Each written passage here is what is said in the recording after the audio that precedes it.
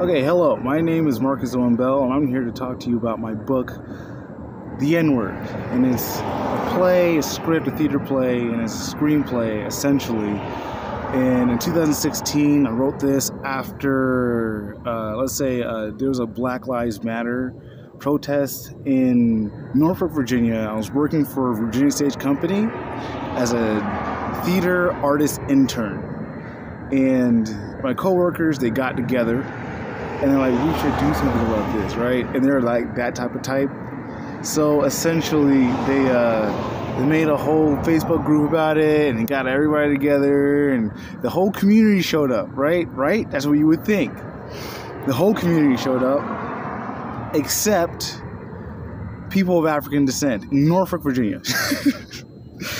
And essentially, it made me so upset because, I was the only person of African descent in the team of people. There was another person, but he wasn't always there. I was basically there essentially to replace the spot, and they paid me $5 an hour for 8 hours of work at that, and, essentially they had me in all projects. It was ridiculous, and then this happens, right? So you can kind of understand how I was upset. I was renting a room, and essentially it was like a bunch of people. It's called the Silent Mile, and essentially it was so ridiculous that they didn't even invite anyone of African descent. So it was a bunch of people of European descent, all the hipsters. There's an area near Ghent, in Ghent, called Ghent, right? But it's like in Norfolk called Ghent, and it's essentially it was those people showing up. Indie rock band people. And it was like colored hair, all that. And I was like, and then they made it about themselves. Like the person that was speaking of African descent made it about himself. I'm not here about myself. That's what he said. He's like, I'm not here about myself, but I need to say this. And it was just kind of weird how he said that. It's like, you're not making it about yourself. You're just admitting. And I hope they recorded that so people can so they can re-watch that, because that's why I got upset. And I was holding a sign. I was like, oh, so this is just against. We're just ignoring all the people that are dead, right? So it's like, in terms of police brutality, this is the finalization of the movement of Black Lives Matter being against life, right? You're not even talking about the people that are actually doing anything. What I believe, instead of all this protesting that results in either rioting or people making vicious statements like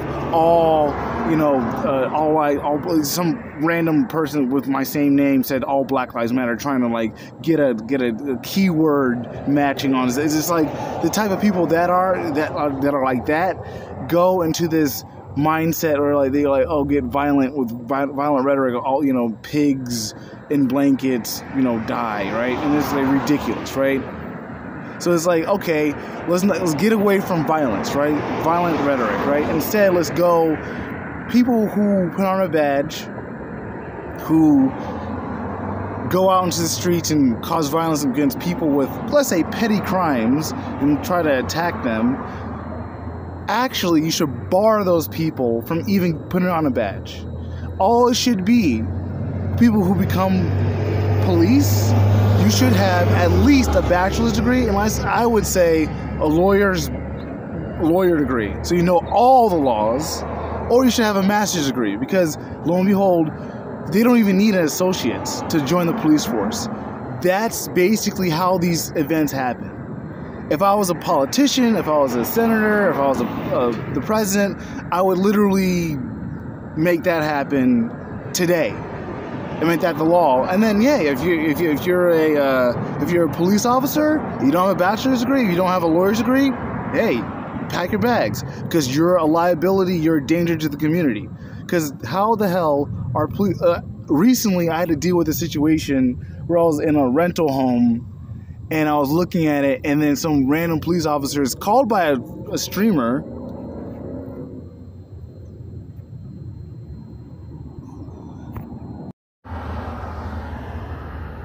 Okay, so there was a situation where I had to deal with like terrible police officers, and where there was a rental home that I went to, and in this rental home, it was just a freaking scheduled viewing, right?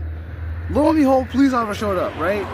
Called by streamers that were stalking me. So there's this streamer, I believe the name is Leslie Ann Fu, who basically sent police officers to chase me around. Maybe she was jealous, maybe, who knows, right? They had tasers pulled already at the front of the home. What they didn't know, it was a Tricon residential home, and essentially, because it was a Tricon residential home, you could view the house and then, you know, leave, right? I was looking at the house, and essentially, what they did, they walked in, they didn't have any authorization, because I opened the door, right? They had tasers pulled, and they tried to open the door before, right? So they didn't touch the door. They probably got some hacker to open the door, maybe some person named Bad Boy Halo. That's who opened the door, apparently. And it was just two streamers that were calling them over, named 39 Daff and Foosley, right? These people might be going in this other person named Natsumi and Saikuno, and another person named Foolish, right? These are the streamers. You should never watch these streamers, by the way.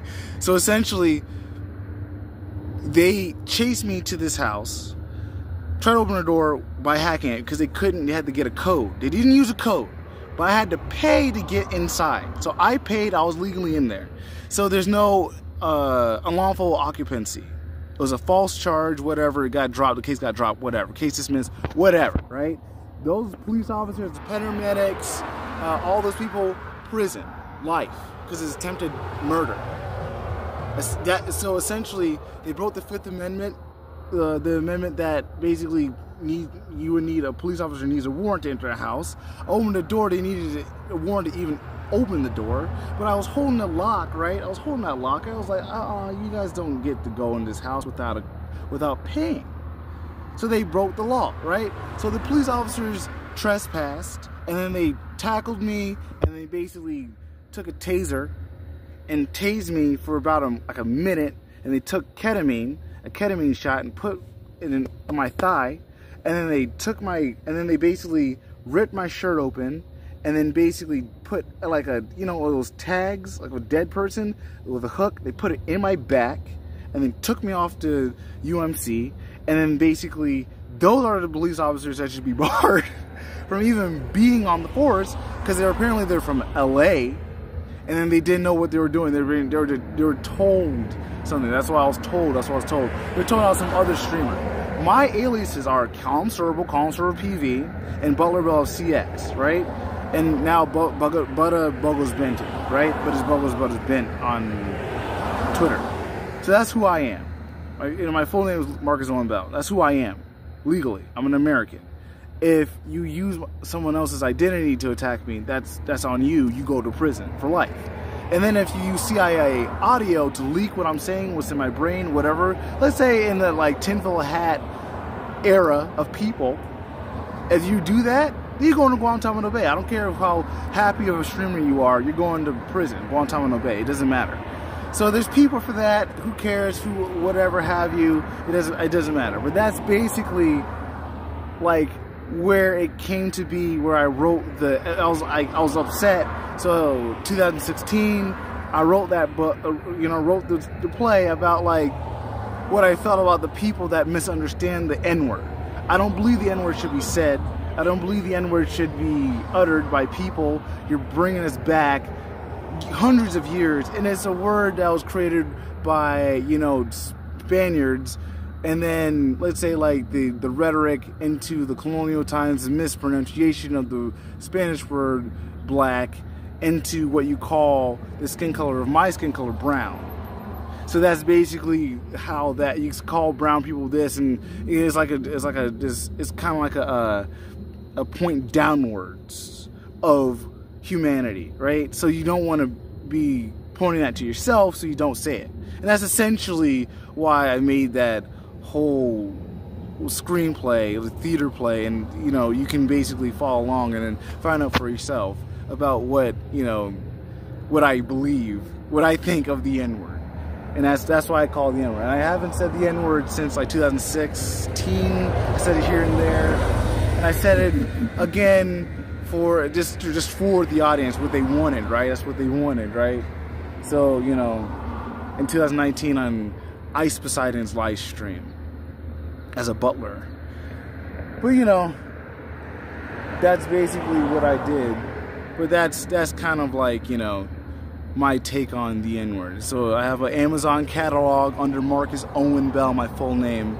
There's another person named Marcus Bell, and there's another random person named Bellringer, some randos. But, you know, so you know where to find me, who I am on Amazon. It's Amazon Books, Marcus Owen Bell.